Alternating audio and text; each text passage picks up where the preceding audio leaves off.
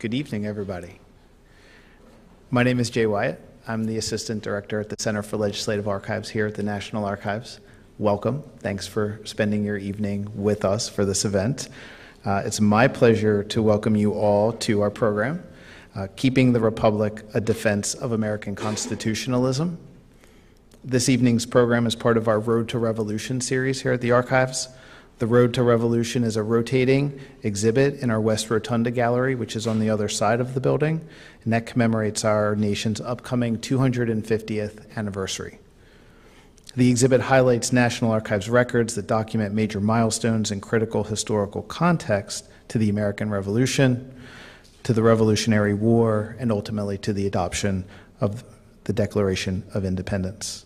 An important part of this story, of course, is the creation and ratification of the United States Constitution. Tonight, the authors of Keeping the Republic, Dennis Hale and Mark Landy, and the Archivist of the United States, Dr. Colleen Shogan, will discuss how the Constitution safeguards freedom by limiting the exercise of power. Dennis Hale is Associate Professor of Political Science at Boston College and the author of Jury in America, Triumph and Decline, and the editor of 3 other volumes.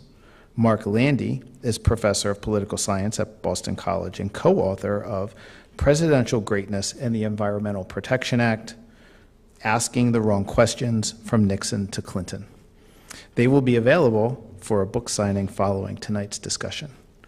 Please welcome Dennis Hale and Mark Landy, and now I will turn it over to the Archivist of the United States, Dr. Colleen Shogan. Thank you.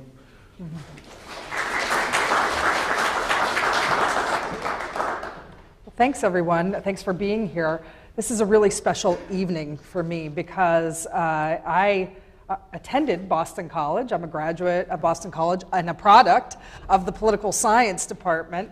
So a lot of what I think about the Constitution, about the Declaration, about the origins of American government, a lot of it comes to me from the professors that taught me at BC. Of course, Professor Landy and Professor Hale. So I'm so excited to be here this evening to talk with them. And I'm going to be asking them questions this evening, which feels really good because they asked me a lot of questions when I was a student, but now the tables are turned. So, that'll be a lot of fun. So thank you for being here this evening. And this is the book, Keeping the Republic, Defense of the American Constitution and American Constitutionalism. So let's just start out with something basic. Tell us why you decided to write this book at this moment in time. Okay, well, there was, I think, a very time-limited purpose and then a broader purpose. For those of you who read the New York Times and other publications, there is now an industry of law professors mainly, but political scientists, some journalists as well, some members of the American Political Science Association, who get up every morning to attack the Constitution. That seems to be their obsession. It's obsolete, it's anti-democratic, it's broken. Did I cover all the adjectives? That's about it, yeah. I mean, the most extreme was a headline in the New York Times by 2 law professors, one from Harvard, one from Yale, saying the Constitution is broken and cannot be redeemed. So not only does it have flaws, but we should tear it up. Well, frankly, that just made both of us crazy. I mean, we just said to ourselves, come on, don't you understand what is the glue for this republic? So it's always good to start with anger, but then you have to temper your anger and you have to say, well, what is it that we think is so good about the Constitution? And so the bulk of these law professors got us going, but the bulk of the book is a much more serious reflection on the importance of the Constitution. and the critical question here is the question that you would have to ask of all forms of government. Is that form of government limited or is it unlimited? If it's limited, then that means the people who are running the government can't do everything they want to do because it would be illegal. What an inconvenience. In the past, I think most American statesmen understood that they had to, this was the reality they lived with, and they moved on. Whatever politicians might think, these days, people who comment on the Constitution, a lot of them law professors, have decided that it might actually be possible to scrap the Constitution. For them, this is no longer an idle thought, but something that might actually happen someday. And therefore, their commentary on the Constitution, in a sense, anticipates a new Constitution, or a government in some way that has no constitutional limits. Now, if you sat them down and said, wait a minute, they would not say, oh, of course, I don't believe in unlimited majority rule. And they don't. But they're tempted.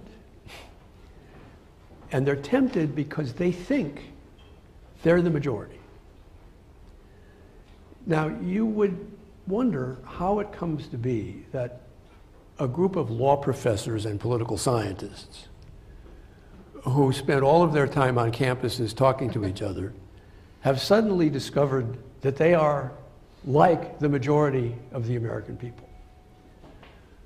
They don't know what they're talking about. And that's the dangerous part. The other dangerous part, of course, is that they don't appreciate what it is that the Constitution has substituted for unlimited majority rule. And so I think that's the point that we were trying to really nail down in the book. So I think some people have probably read the book here, but maybe some haven't. So for those that have not, can you just summarize? We're going to dive into a lot of different points in the book, but summarize for everyone here, what would you say the main thesis? It's a defense of the Constitution, but what would you say your main argument for defending the Constitution? What is that? Well, the main thesis is that the United States is the first modern state. By which is meant more or less the following. It's very large, it's very heterogeneous, and it's filled with people who are rambunctious and who don't sit around like English serfs waiting to be told what crops they can plant and when they can have children. And Donald Rumsfeld once was asked a question during the Iraq War, do we have the army we need? And he said, you go to war with the army you got, not the army you wish you had. You create a constitution for the people you got, not for the people you wish you had. And unlike many other countries, the United States was founded by people who had extensive and deep practical political experience among the very people for whom they were now writing this Constitution. Yeah. So I would just add to, obviously agree with everything Dennis said. In addition to rambunctious, I would add enterprising. No, not all peoples are so enterprising. That's a variable, not a constant, which is why, and this may come up later when we discuss Robert Dahl,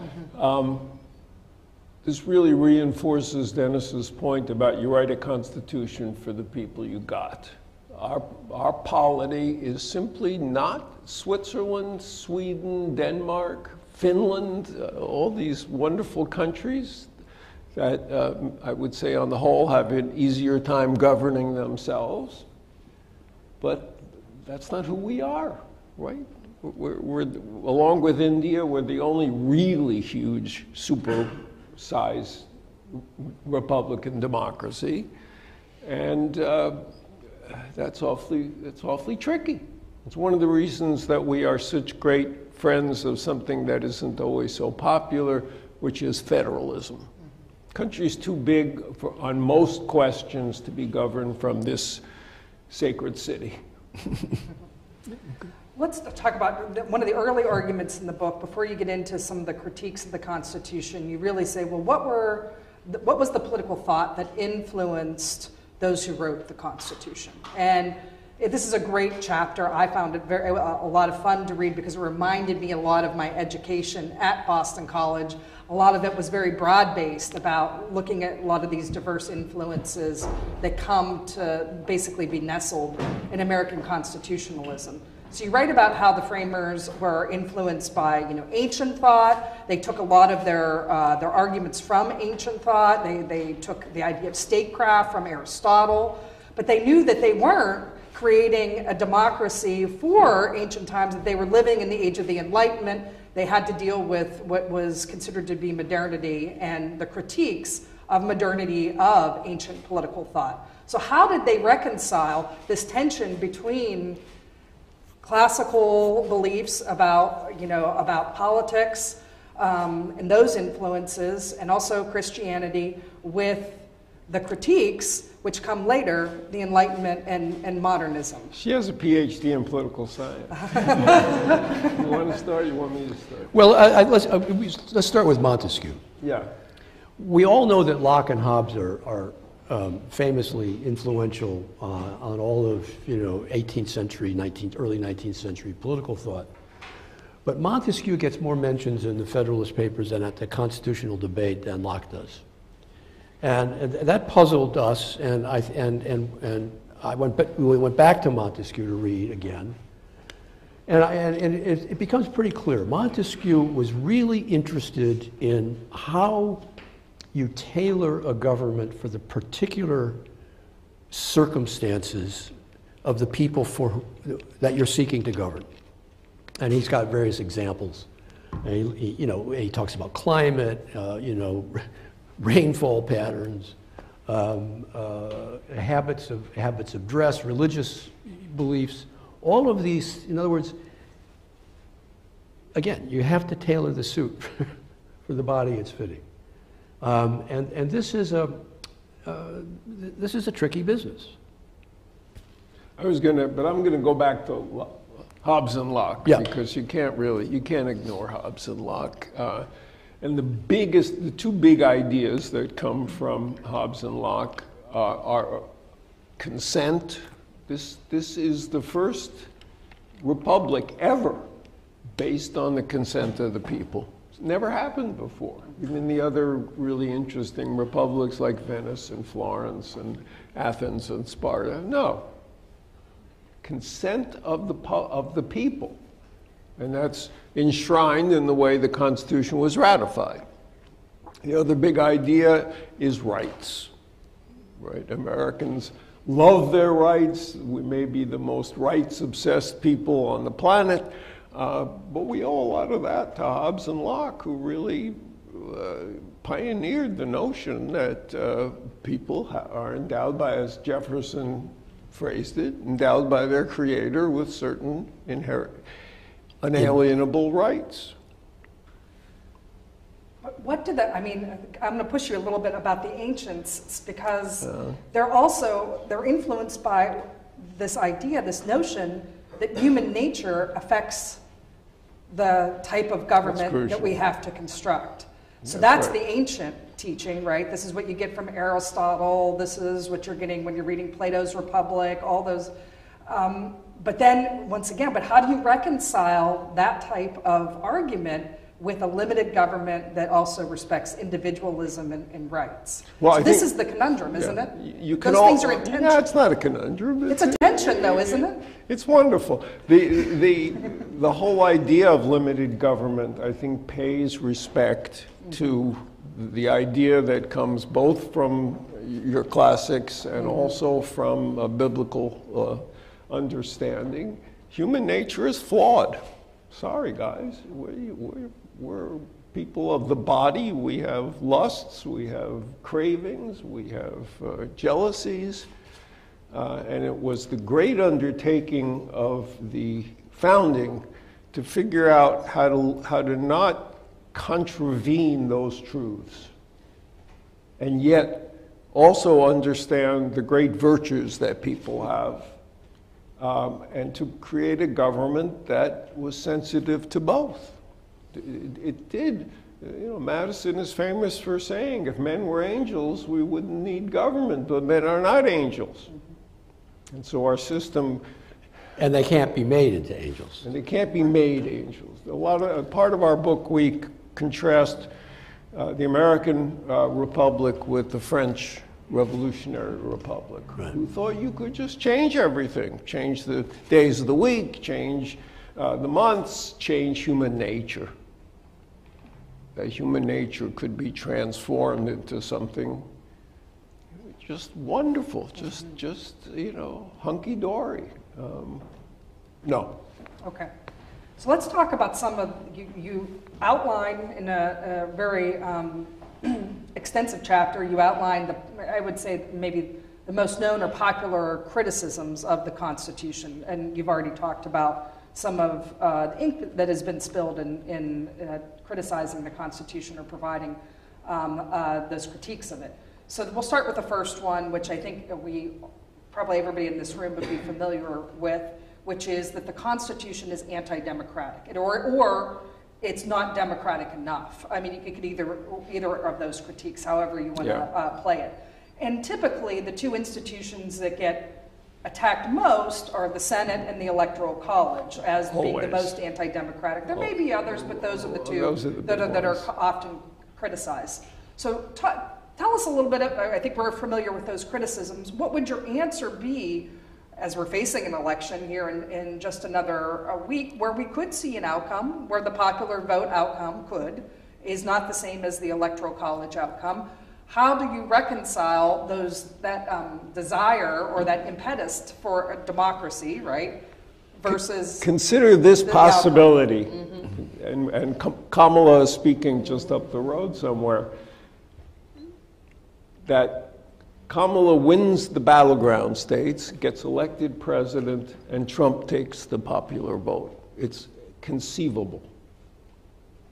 The vote for Trump is going up in the blue states, right? That's not going to win him any electoral votes, but it could happen. And that's why I want people, so much of the criticism of the Electoral College seems to me to be what I would call presentist, right? The two last people to benefit from the Electoral College versus the popular vote were Bush and Trump. But it can go the other way. And our big argument is that, of course, the Constitution is not fully democratic. So when people attack it for not being fully democratic, all you have to do is say yes, because the whole purpose of the Constitution was to mitigate democracy, it's not anti-democratic, it's mitigated democratic, meaning that the Constitution puts up hurdles, but not barriers to the majority. So that's the broad notion. You want to talk specifically? Yeah.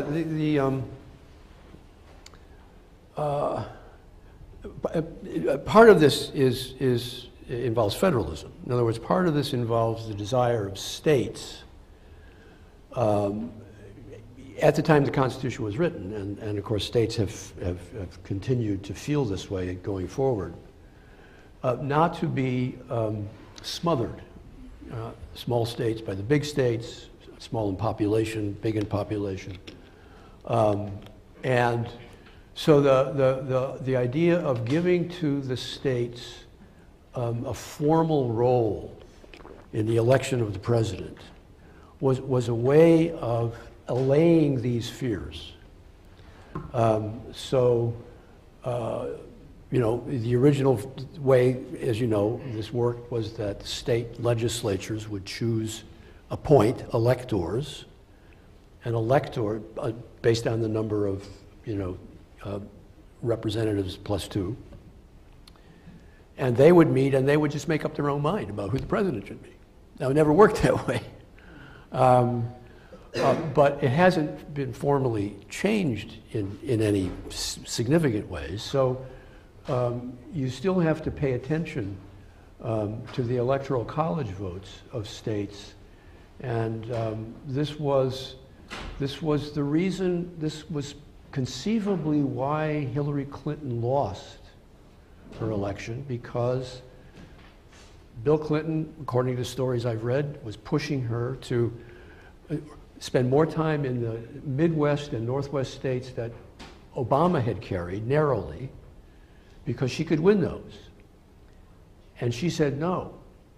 She didn't want to face the possibility of winning in the Electoral College while losing the popular vote, because that's what she accused. That's why she criticized George Bush.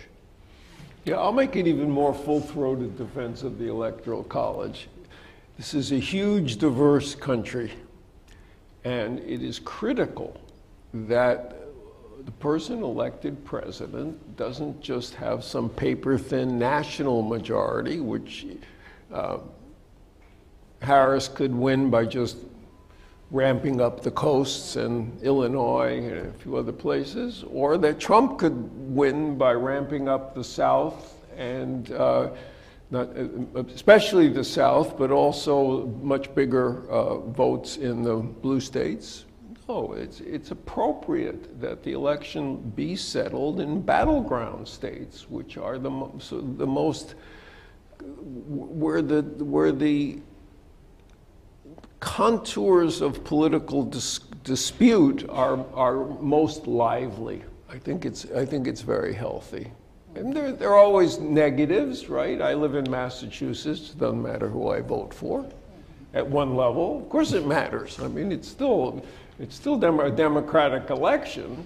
Just because you win by a lot of votes, it does force you to play a little bit of trick on yourself and pretend that you matter. But, you know, you do matter.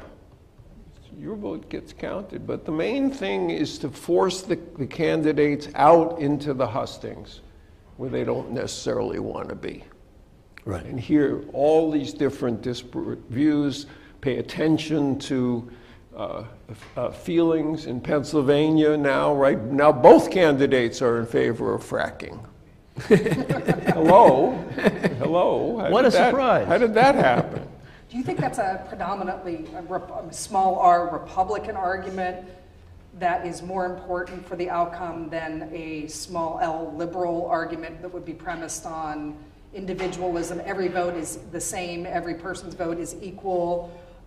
You know, that individualism that we were talking about before with modernity and the Enlightenment. So is this producing, on the whole, maybe a better outcome as far as Republican arguments go, but maybe it lessens the primacy of like liberal individualism? Yeah. Hamilton confessed in the Constitutional Convention that if it were up to him, he would redraw the boundaries of all the states to make them the same size. Uh-huh. And he said, I just want to get that on the, you know, basically he's just getting that on the record. He says, I know no gentleman here will agree with me, but here's what I think we should do. And he just moved on. Well, he's right. You can't do that. Because this is a diverse country and because its diversity to a very great degree tracks state boundaries, a simple majority rule would mean that, you know, California, Chicago, and New York win every election from here on. No, see, we don't always agree. Well, that's a little exaggerated. That's a little exaggerated. But you understand the problem. You can have a national majority, numerical majority, popular majority, that tends to be from the same large population centers over and over again. And it's not as if California suddenly flips from Democrat to Republican every 4 years. So federalism, in other words, federalism has a consequence that's a little bit beyond what its original intention was. Yeah, well, that's true. Okay, so the Constitution is also a product of compromises. We know that historically. If you study the Constitution, the notes from the Constitution, we just know this as a matter of fact, because they couldn't get all the states behind it, they couldn't get enough support, so they had to make compromises. Of course, one of the biggest compromises that has to be made is the continuation and perpetuation of slavery, resulting in Three-Fifths Compromise, and the Constitution, in some ways, is founded upon, there's elements of the Constitution that are premised upon the continued exploitation of human beings, right? So what about people that say there's something inherently wrong with the Constitution because that strain, that exploitation is baked into the very Constitution itself, and it didn't solve some of the biggest problems that we're facing. But you're neglecting the amendment process, and God bless the 13th, 14th, and 15th Amendments. The Constitution without those amendments, you'd have to throw away. But also, God bless the Grand Army of the Republic. What? Also bless the Grand Army of the Republic. Yeah, right. I mean, it did take a war. It did take a war. Yeah. We had the worst war actually in the apart. 19th century. Right? The country didn't just kind of continue. It did take a war, and then we got these crucial amendments to the Constitution that makes the Constitution whole. The argument about slavery almost broke the convention. The particular, I have to try to remember this. The particular question was persons held to service who escape from their jobs and cross state lines. What should be done about these people? And this was clearly about slavery. Although there were people who were held to service who were not slaves. They were indentured servants. They had offered to come to, they had booked passage to America by promising to work for somebody for a fixed number of years for a very low salary. So what to do about that? That almost broke the convention up. And also, when can the government ban the importation of slaves, and if so, when? That debate also almost broke the convention. So it was a live issue. It was a live issue, and it was pretty clear during the convention that, there could be one union or there could be two. And even the original Constitution didn't guarantee the perpetuation of slavery except where it existed already. Right? Lincoln's greatest contribution and his party was to say, there's nothing in the Constitution that says new states that are formed can have slavery. It's not there. It's not in the Constitution. And we insist that slavery not be expanded. And they had a powerful constitutional argument. The other side also had some constitutional arguments to make, but I think his were more impressive. Also, they were careful that the word slave does not appear anywhere in the Constitution. So the Constitution indulges slavery, but I don't quite want to go so far as to say it perpetuates it. Woodrow Wilson, of course, President of the United States, but also a political scientist. In fact, the only president who was a political scientist. Thank God. So Wilson, Woodrow Wilson is a critic of the Constitution, right? And Wilson comes at it from a progressive critique, and he says, listen, okay, these guys got together, they crafted a really great system of government for the 1780s. Maybe it was good for, a few decades, but really it's, the Constitution has frozen us in time. It's not a dynamic, it's a static document, it's not a dynamic document.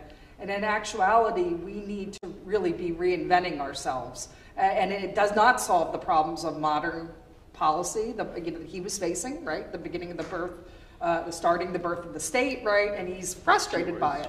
So, what about, Wilson? Does he have a point that it was great for a period of time, maybe even an extended period of time, but it doesn't really match, doesn't have the ability to solve the problems of the modern administrative state? Well, what he's really saying is it doesn't allow me to get the Congress to pass any laws that I can think up. It puts limits on me. That's what he's saying. I thought I was going to be the President of the United States, and instead I come into office and I discover there's a whole lot of things I can't do. Well, that's just too goddamn bad. Now, Wilson also believed that new times require new constitutions, but he didn't have a particularly strong argument for why that is. In other words, are human beings fundamentally different in 1898 than in 1798? No, they're not. They're not fundamentally different. Some things are different. We have factories. We didn't have factories in 1798, or a few anyway.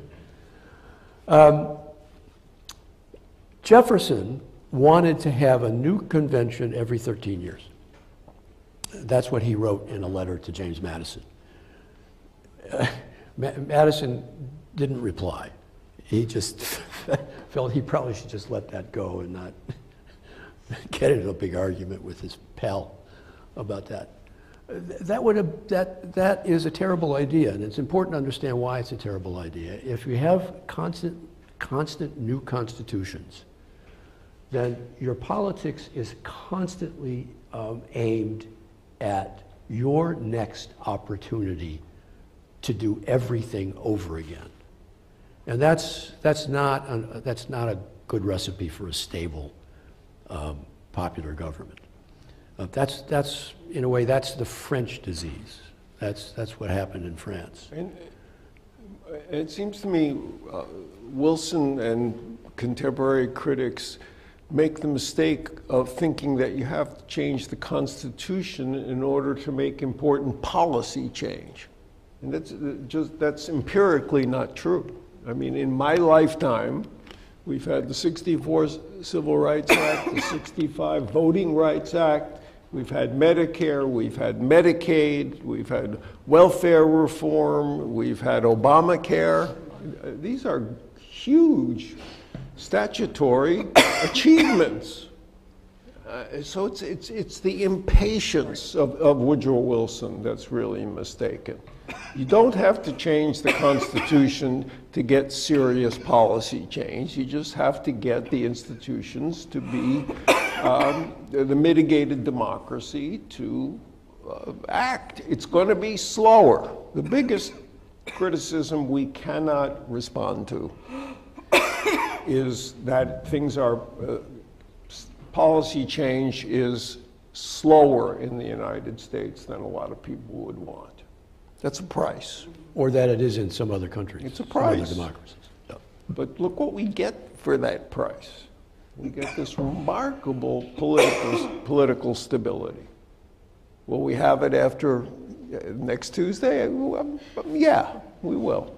We will. How about that?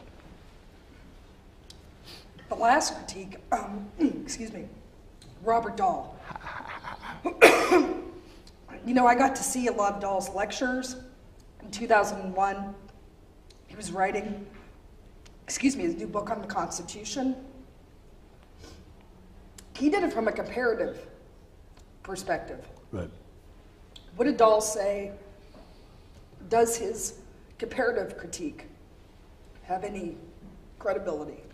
So, okay, there's a background story here, right? She got her good education at Boston College, and then she went to Yale, where she ran across the likes of Robert Dahl. He makes the fundamental mistake that we've been discussing. You write the Constitution for the people you got. We are not Finland. And maybe we should be, you know, maybe a better, Finland maybe is a better place than the United States. I don't actually believe it, but let's, for purposes of argument, Switzerland, Denmark, I'm thinking countries that are relatively well governed. And there are a lot fewer than when he wrote the book, because he was touting England and France. I wouldn't give you a nickel for either of those two countries politically right now, even compared to us. So he doesn't have the right context for thinking about the problem. And he makes all these comparisons, some of which are now totally anachronistic because the Western European countries have gone downhill politically. So that's my deepest point. Beyond that, you know, his evidence of the superiority of these countries are what I would call strictly social democratic indices. How much is spent on welfare, various measures of political participation. he ignores all the other kinds of important indices of the good life, right? I mean, income. This country is very high on the per capita income score. Patents, right? We have this incredible technological we have an ossified constitution, and we are the most technologically dynamic country in the world.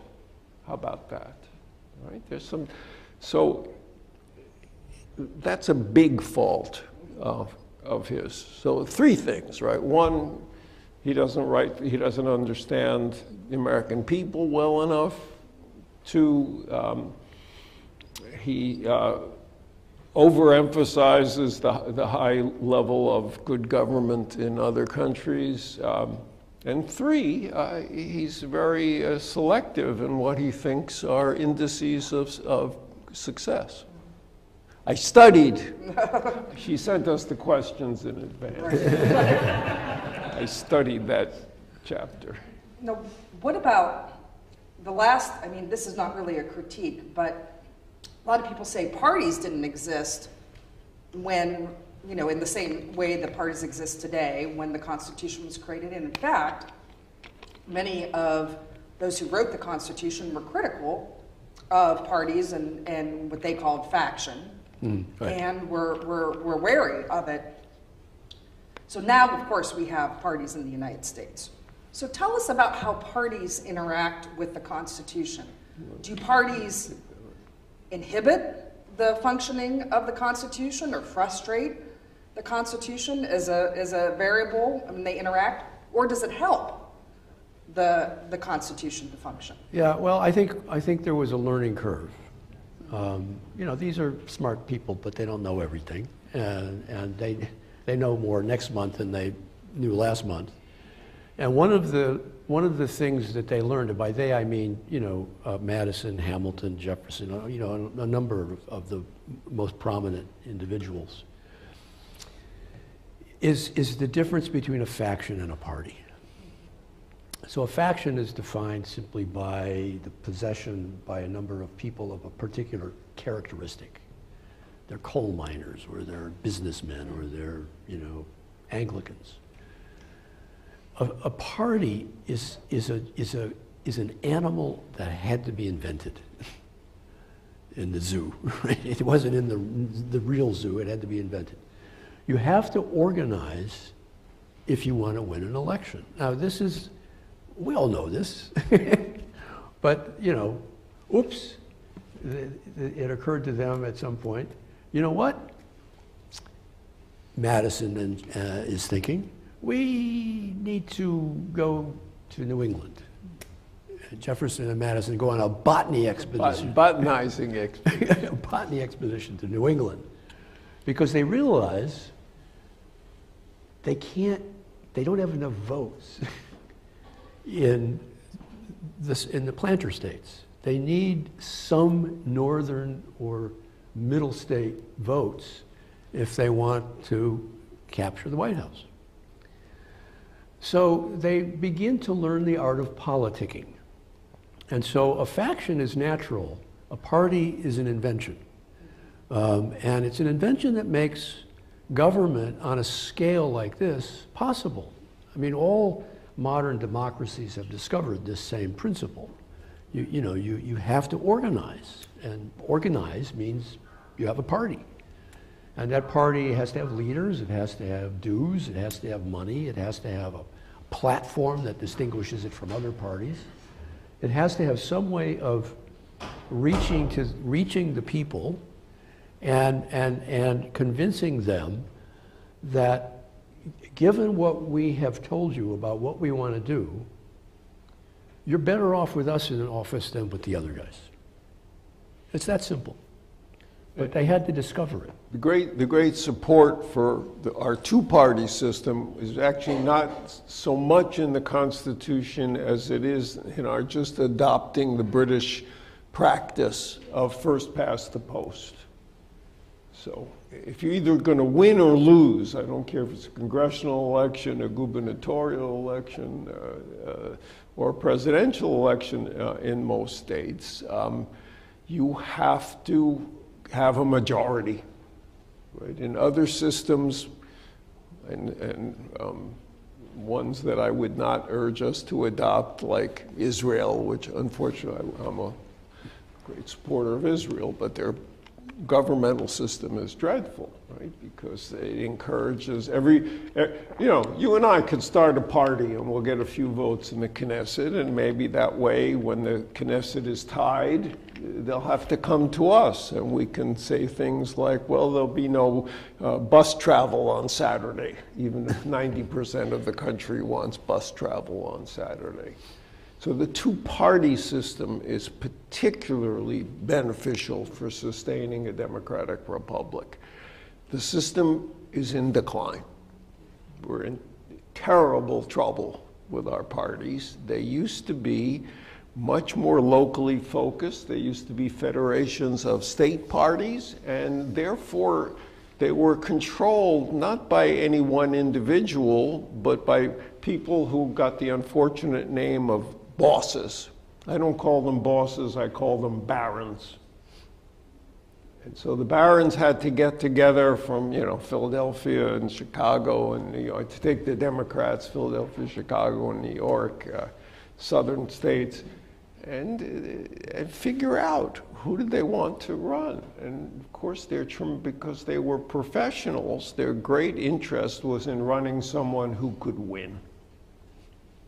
I don't think, whichever party you are affiliated with, I don't think you could say that your candidate is the candidate who could most easily win this presidential election. It isn't so. We've developed largely through a whole series of reforms in that encourage primaries and caucuses. We destroyed this sense of a kind of sensible deliberation about who we should run. And maybe some of you are enthusiastic about these candidates. I confess I'm not. And I wish we had smoke-filled rooms. We're never going to go back to that. So I'm not saying, this is not a plea for reform, but it's partly an understanding of why we're not in a great place. It's not the Constitution. Yeah, these were sold as democratic reforms, but they have, besides that outcome, they have made political campaigns more expensive than they ever were in history. And not just because of inflated money. That's in real terms. Because if you have to go fishing for votes instead of having party leaders in the states who can organize the campaign for you and bring out their voters, who they know pretty well, you have to get to the voters by TV and other forms of mass communication, and all of that costs money. So in the book, you have the critiques, you answer the critiques, you talk about the value of thinking about the Constitution in this holistic way. Would you say the book is, find it to be, is it a hopeful book? Trust in government is, excuse me, at low levels. But is this a hopeful book? And can you talk about what would be some of practical considerations that might alleviate some of these critiques that are leveled against the Constitution, which I think you both said here tonight, aren't necessarily, these are things that irritate people but may not have the origins in the Constitution itself, but sort of how the extra constitutional system has grown up around it. Well, we're teachers. So we give a lecture, and we know who we're talking to, or we think we have an idea about who the audience for a book like this might be. And we're trying to persuade them to identify some problems that they might not have thought about. That's the most really that a book can do. Will it have any impact? Well, honestly, probably not. To have a big change in the way people think about politics is going to require something more than our book, somebody else's book, a few other books. It's going to require some statesmanship on the part of some as yet unknown arrival on the political scene, someone who is not currently involved at any high level. And we can hope that over the next election cycles, maybe that'll happen. I would say where we are most pessimistic is about the Congress. I think the state federalism, I think, is relatively alive, and by the way, so many states have much better chief executives than we tend to get at the presidential level. Yeah, that wasn't always true. That wasn't always true, but it's true. I think it's true yeah. now. But the Congress has to retake its primacy. I mean, in the writing of the Constitution, the essential idea is that we were a place governed by the rule of law and laws made by the Congress. Right? Instead of being this kind of presidential elected monarchy system that we seem to be moving toward. Now that requires somehow a regeneration of the Congress, right? The Congress these days is dominated on both sides by that wonderful term, virtue signaling. Well, I don't want virtue signaling. I want people being elected who can sit down around a room, figure out what they disagree with, figure out where there might be room for compromise or some other way of doing things that would satisfy both parties. That's going to take, I think, the public has to get smarter, and that shouldn't be impossible. I mean, it really is at the citizen level that things have to improve. There are no policies that are going to radically change where we are. Yuval Levin, who you're having later, has some wonderful small ideas, and press him on his small ideas. They're good small ideas, but they're not, he doesn't pretend they're going to. No, there has to be a national conversation about what we're about, what do we care about, how can we find more common ground. So our book is a drop in the bucket, but a little more cheerful than Dennis, perhaps. Thank you. Do we have questions from the audience? Yes. I think at one point. Yeah, use the mic, please. I don't hear very well. At one point, you mentioned that the Constitution indulges slavery. I remember reading someplace that in the earlier drafts, they actually didn't say, it wasn't a euphemistic 3/5 person. They actually mentioned slavery. Is that true? And did it change? Yeah, there was a number of anti-slave members of the convention who, among other things, this wasn't their only idea, wanted to make sure that the word slave did not appear in the Constitution, because that would appear to endorse slavery. Now, looking back on this, we could say this is a quibble, given the reality of slavery. Why does it matter whether you call people slaves or people bound to servitude? Everybody knows what you're talking about, right? Be that as it may, the leaders of the convention, were certain that they did not want the word slave to appear in the Constitution, because it would seem, therefore, that the Constitution itself would be giving sanction to slavery. And then there was the conflict over when would the importation of slaves be banned.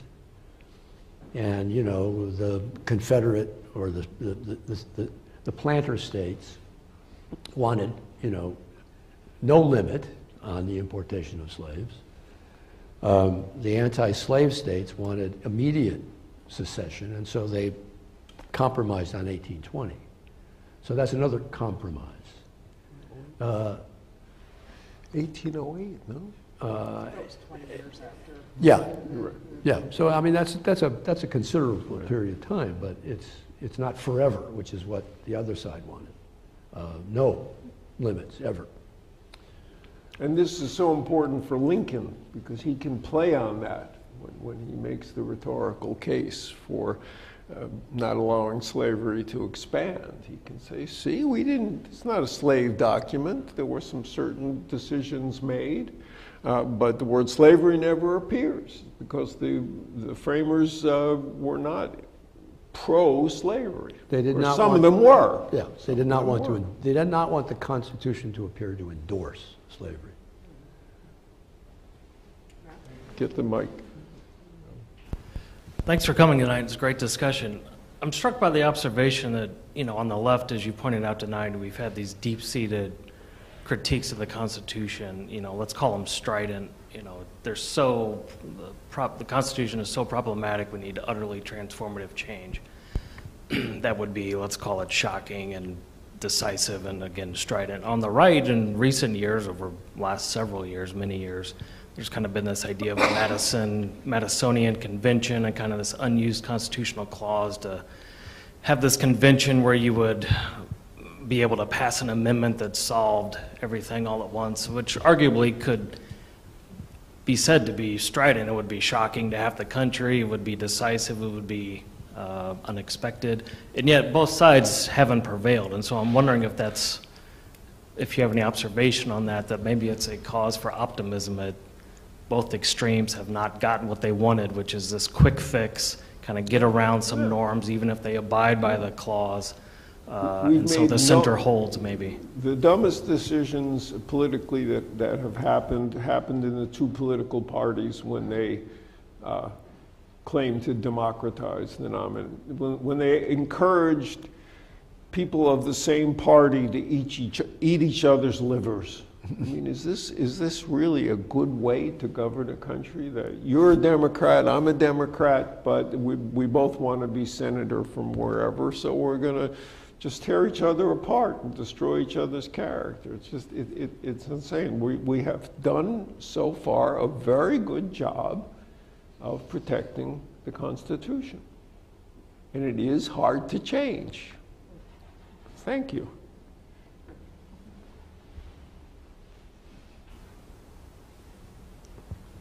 Thank you. You mentioned the first past the post voting decision. It's my view that the lubricant for our various constructed institutions is voting. And a reform that is slowly creeping across the country is ranked choice voting, which means we don't have the binary you're in or out. Yeah. What's your view of the role of voting, and particularly voting reform? I think the republic is best sustained by two-party politics, and so I'm against ranked voting. I think it gets us in that other direction, that same direction that proportional representation takes us.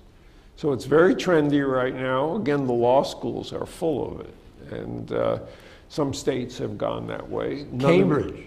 Okay, yeah, remember we live in Boston, so Cambridge. Cambridge, you don't know the result of the election. 2 weeks, 3 weeks. 2 weeks it takes to go through the ranks. And New York suffered from that too.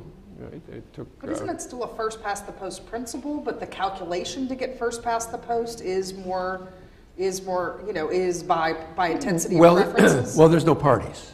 So you just, everybody runs individually. Mm-hmm. So it's not that a Democrat beats a Republican. That means there's 7 or 8 or 10 candidates. This is how it works for the Cambridge City Council.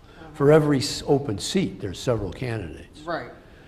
The political science that you and I both studied was so strong on the virtue of the two-party principle. Right. That by being a member of a party, you had something to attach to that made some sense to you, other than the personality of, the personalities of politicians. You don't want, it's like you don't want to dig too deeply into that. But if you are part of a party, you have some sense of what the overall meaning of the party is, and if you're on the outs, you organize to get in. And the sheer simplicity of it is highly democratic. The incredible difficulty that we go through choosing our candidates. What do we know about these people? What about ranked choice voting in a primary? See what I mean? I hate primaries so much, I don't know how to reform them. I understand what you're saying. You need multiple candidates for ranked choice to make sense. So numerically, it usually is more than one party, and it's people vying. But I just wonder in a primary if that would moderate, attenuate the more extremist elements. When you have in a primary electorate, you're going to typically have the turnout is going to be people that are going to feel intensity of preferences. Yeah. Well, so wouldn't ranked choice moderate an intensity you of preferences? opened my mind. You opened my mind. You might be right about that. Yeah, maybe. Well, ranked choice voting in Cambridge produces city councils that are very different from the overall from a city itself. From a traditional plurality vote. Yeah, they all tend to be liberals. And right. Cambridge is a liberal city, of course. There's a lot of liberals. I mean, there's a lot of people in Cambridge who are not liberals. So ranked choice voting seems to give the edge to the people who are the best organized, which is not the worst sin in the world, but it's let's say it's a form of election that lawyers understand better than anybody else. Also, you can't have ranked choice voting, right, and maintain districts. You'd have ranked choice in every district. Yeah, right. I mean, depends on what the election is for. Yeah, right? it depends what it's for. I mean, it's much more. I'm so in favor of district-wide elections again, right. because a district means something. It's relatively small. People can have some reasonable notion of civic friendship among them. Right. And they tend to have similar problems. Whereas the city, say a city the size of Cambridge already, people from North Cambridge, they don't have anything to do with people from East Cambridge. That's right. Yeah, they face different kinds of challenges. Yeah. Any other questions? Yes. Oh, Steve. Okay. Announce yourself. Tell them who you are. I'm Steve Smith, and just recently retired as the executive director of the American Political Science Association, and longtime friend of Mark and Colleen, and I've known Dennis too through your writings as well. So, this has also reminded me of my career, and I remember when I started in graduate school in the early '80s. This was in the wake of Jimmy Carter's presidency, and there was a widespread perception in political science, if you remember, that there was a feeling that Carter was regarded as a kind of failed presidency, and there was a diagnosis that it was the political system. There was a lot of thinking that, well, maybe we needed to adopt some kind of parliamentary system with strong parties, and the reason that Carter was ineffective was we have this kind of weak presidential system. Richard Neustat's work, kind of reinforced that at that time. And so if you think about the last 40 plus years, we've seen a growing powers of the presidency. There was a big debate during George Bush's presidency in the Iraq War and all of that. And so you've seen growing presidential power. You see many law professors and political scientists arguing that the kind of taking an expansive view of what the Constitution allows in terms of the presidential powers, and I guess I'm curious about, because I think some of the people political scientists as well as others who are worried about the future of the American democracy are worried that what we regarded as the kind of guardrails in the Constitution on presidential power have been eroded, and what can we do to prevent that erosion, and short of some constitutional convention or amending the Constitution. I mean, we're at a point now where those guardrails have eroded, and again, it's not. I mean, this has been something that's happened over a period of many, many years. So I guess I'd be curious about your thoughts about those guardrails in the Constitution and the issues around presidential power. The greatest guardrail against excessive executive power is the United States Congress. They're full of power that they don't exercise. I mean, my colleague Shep Melnick has written this great stuff about how Congress has ceded to executive agencies and the courts whole revisions of policy that are not in the statute. Statutes are often rather guarded, and executive agencies expand on them and the courts let them, but of course Congress could stop all this. So we don't need to do anything to the Constitution, but we have to stick a needle in the US Congress to take responsibility for a major role in governing the country. That's what I would say. I agree with all those concerns. There are political scientists on the other side. Howell and what's his name, Terry Moe wanted just virtually abolish the Congress and just let the president. So. Yeah, they've probably changed their mind by now. They're members of your association. So. No, I totally agree. The presidency is off the rails in so many ways. Is the resources, though, Steve, that are provided. You know, I worked in the legislative branch and I worked in the executive branch, but the legislative branch is tiny compared to the executive branch. So what Professor Landy is saying, when there's vacuums and there's vague statutes that are written, or places that authority is not outlined. When there's vacuums for power and authority, someone will fill, right? You taught that seminar on authority, right? When I was a senior, right? Like it seems that someone will fill the vacuums and the holes of authority. That's just what power is. That's how politics works. I agree. And you can but Congress might be inclined to do that, but you don't have anywhere near the staff or the expertise to be able to write the laws in the way that would be more specific, that would then, I would think, narrow down the vacuum of power that would provide less discretion on the executive. So we would have to be okay with doing that, with providing more resources for Congress to feel like they were able to do that. And the greatest statement of this matter is Federalist 51. Right, that each branch has to recognize its own ambition, its ambition fighting ambition, and the Congress seems to have lost its ambition. The courts have plenty of ambition. The presidents are on steroids with ambition. Where's the Congress to countervail? Not in the name of sainthood, but in the name of a kind of institutional interest and constitutional concern about curbing, in some ways, both the courts and the president. It's bad. Yeah.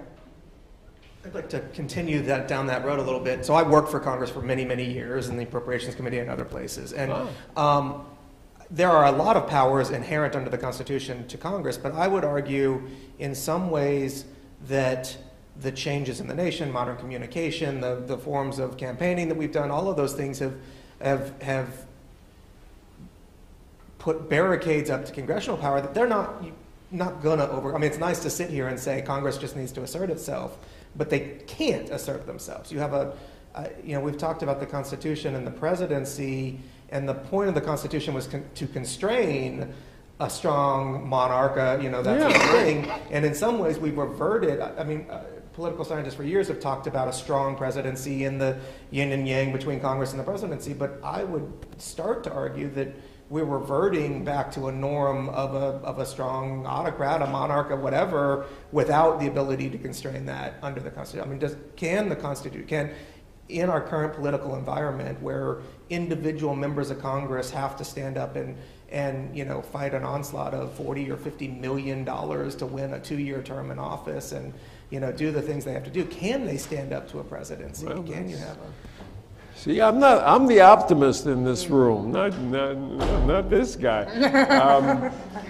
It's a very tough the odds are stacked against. But it has to happen, and it could happen. I mean, there has been a certain kind of absence of real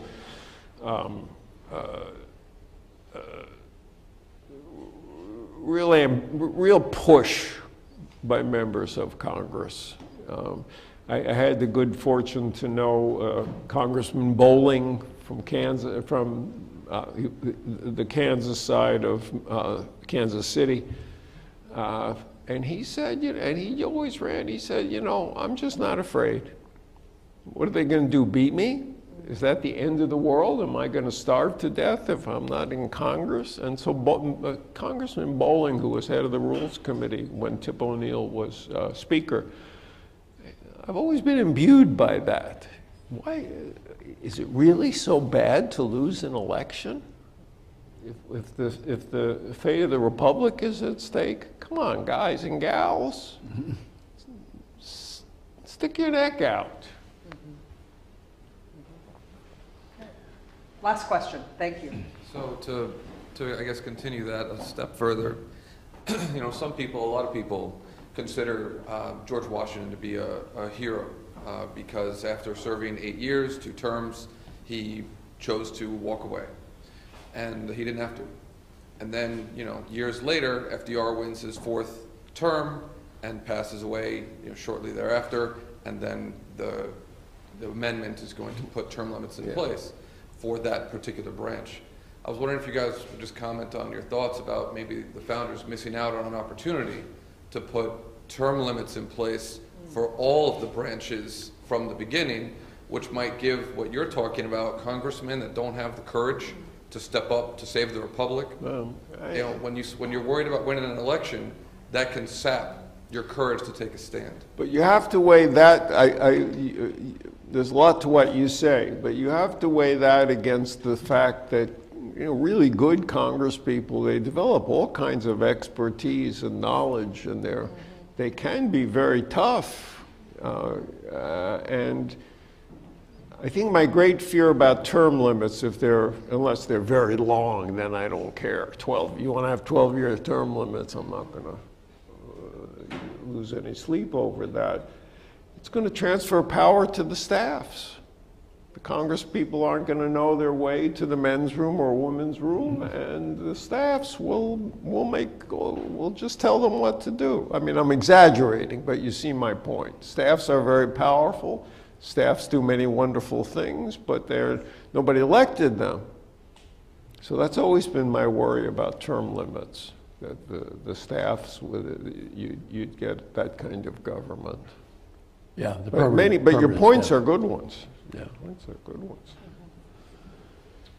Thank you so much for attending this wonderful discussion. You guys we are the home of the Constitution, so it seems to make sense to engage in a defense of American constitutionalism. So if you haven't read the book, I urge you to take a look at it. Professor Landy and Professor Hale are going to sign some books here, so they will be on sale downstairs in the store if you come back, and we will have them. So thank you so much for attending this evening, and we'll be back I think in December we're going to have another book talk and continue our series in 2025 as well. Thank you. Thank you for being such a good audience. You guys were great.